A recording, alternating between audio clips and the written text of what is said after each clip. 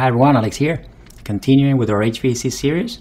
Today we're going to focus on importing project information and project location.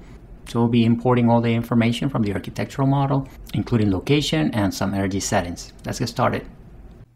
Hi everyone, this is Alex with BIMitUp, where we help you with professional training and coaching in mechanical, electrical, plumbing, fire protection systems, and Autodesk platforms like Revit and AutoCAD MEP.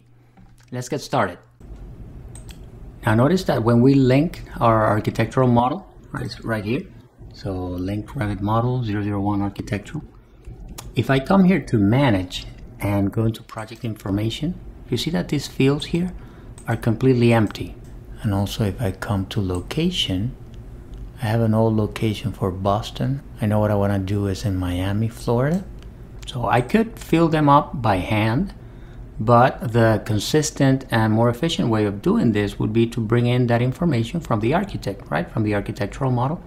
So I can do that by coming here to manage and then transfer project standards and then copy from, where do I want to copy from? From the architectural link.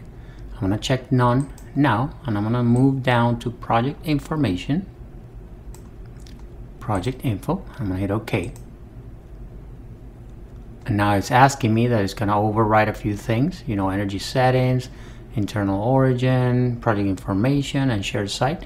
That's fine. Yeah, overwrite, because we just started this model. And now if I go to project information, I have the same project information that I had in the architectural model. And if I go to location, I also see the location of the architectural link.